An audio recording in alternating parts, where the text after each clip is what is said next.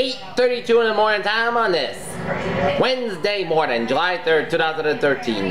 Time now for the weather edition with PJ Wiggins. The morning report.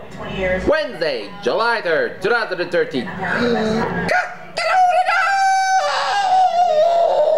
A good morning to you all to this lovely Wednesday morning. Our current conditions at 8:30 a.m. in Norton, Massachusetts on this July the 3rd, 2013.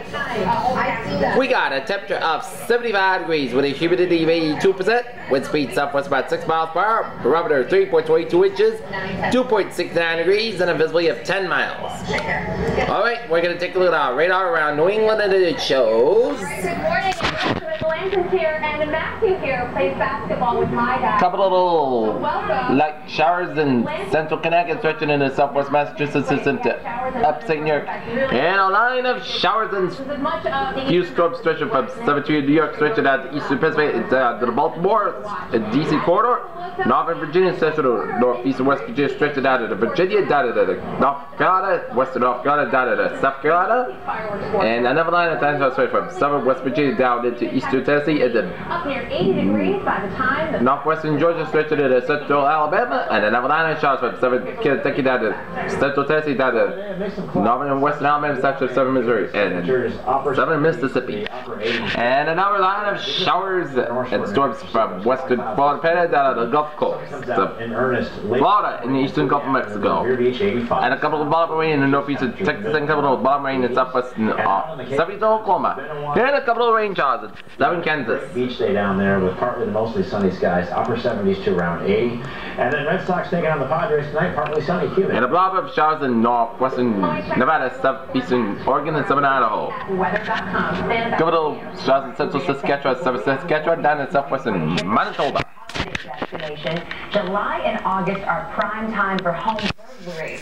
So how can you keep your home from becoming a statistic? Here's NBC's Eamon Mohan. And this is a warm front lifts north today. A few more storms, showers possible in the west. This is atmospheric river of a moisture from the Gulf that chips a little bit west. While the warm, humid air mass remain in place, the excess of moisture is expected to slide to the north and west somewhat as we have 3 or 4 newspapers piled up here. Which high pressure will build over from the and you can look at the front door and you can Atlantic coast and such that are left there. So I know this home is unoccupied. So I'm going to try to see. And the front lifts back to the north. Quiet and private backyard is exactly that. It's quiet as people to relax in. But the front that sagged over the area yesterday also lifts back to the north today. With a high building in the fourth of the day, excess of the moisture from the fourth north and west, the coverage of showers and storms is expected to be gradually less each day. The focus mainly to the west. Still in a nice little pocket of heavy rain is possible for today and even into the week, but chances will be lower each day. Time will introduce more hot weather effect along the humidity beginning in Independence days.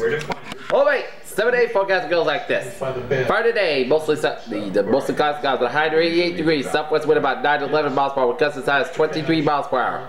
For tonight, a slight chance of showers and thunderstorms before 11 p.m. Punchy fog after 11 p.m. above water. Cloudy skies with a low at 70 degrees, southwest wind about 5 to 8 miles per hour, chance of precipitation 20%. Independence Day, cloudy then gradually becoming most of the sunny skies with a high near 90 degrees, west wind about 7 to 11 miles per hour. For Thursday night, hot cloudy skies with a low at 69 degrees, southwest wind about 6 to 9 miles per hour. So, if you have fireworks activities around Massachusetts, you're good to go.